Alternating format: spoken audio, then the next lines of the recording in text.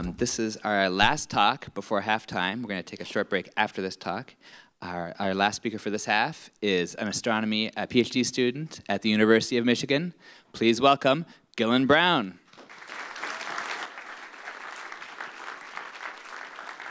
This is what the night sky looks like in a city like Ann Arbor. The stars are beautiful, and we can typically see a few hundred, but what you may not know is we're missing out on more than 4,000 stars that are hidden to us because of light pollution.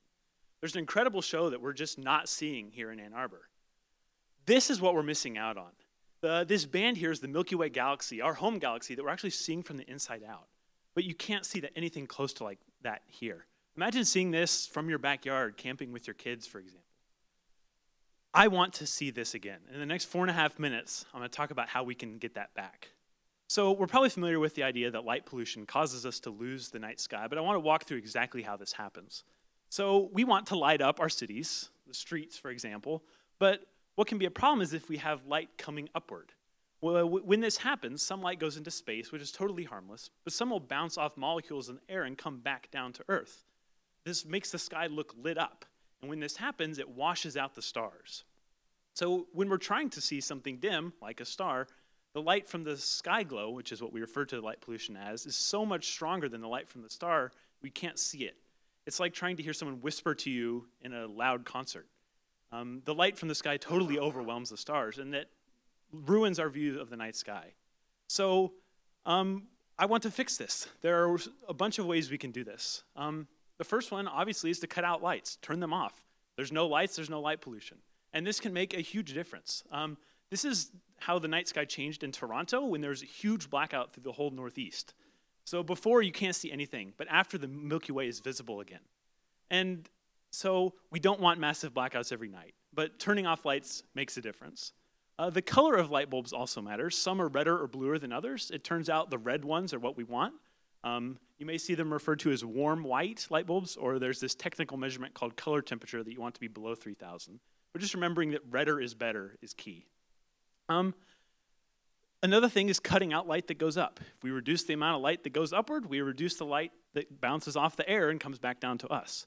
And so we really do this just by having light fixtures that stop the light from going up. It's that simple. So this is kind of some examples of good and bad light fixtures. You can see the good ones are made in a way that stops the light from going up. We call this fully shielded. While the bad light fixtures allow light to go up, even if it's at a slight angle, that still contributes. So the whole key is stop light from going up. So whenever you're looking at a light fixture to add to the outside of your house, maybe consider this. These don't have to be more expensive or anything. It's just awareness, knowing that this is something you should look for when you're thinking about light fixtures. So here in Ann Arbor, these are the tennis courts along Washtenaw near the medical campus. And these lights I've labeled with red arrows are the typical globe pedestrian lights that you see all around Ann Arbor. But they're not the ones lighting up the tennis courts. Those are the higher lights that are shown here with the green arrows. And these are great. These are fully shielded. The light is only going onto the tennis courts, nowhere else, not up, just on the tennis courts. While these pedestrian globe lights that are unfortunately so common in Ann Arbor are a huge contributor to light pollution because all the light goes up.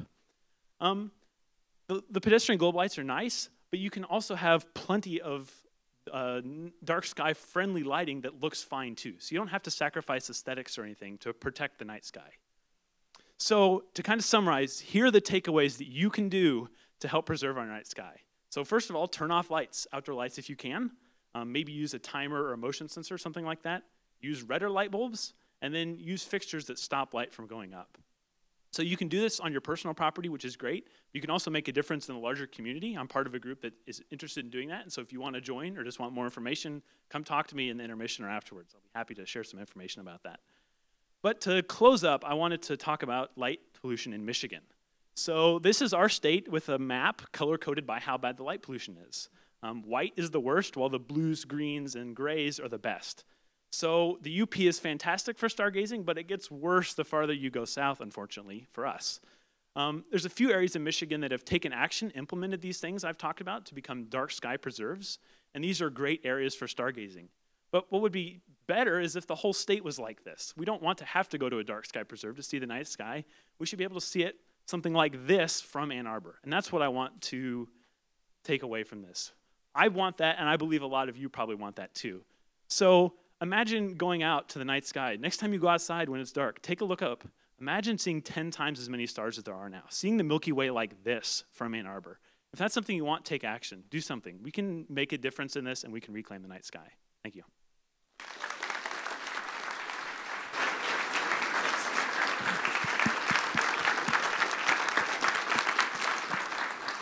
All right, we're going to take a brief intermission, but before we do, I just want to take a moment to thank the Washtenaw Toastmasters, who were very generous in providing some guidance to our speakers in our run-through sessions. We really appreciate their help.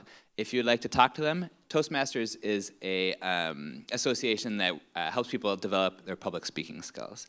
Some of the representatives have a booth just back there if you'd like to talk to them during halftime. We'll get started again around 8:05. So stretch your legs. There's restrooms are between us and the Friends bookshop. Thanks.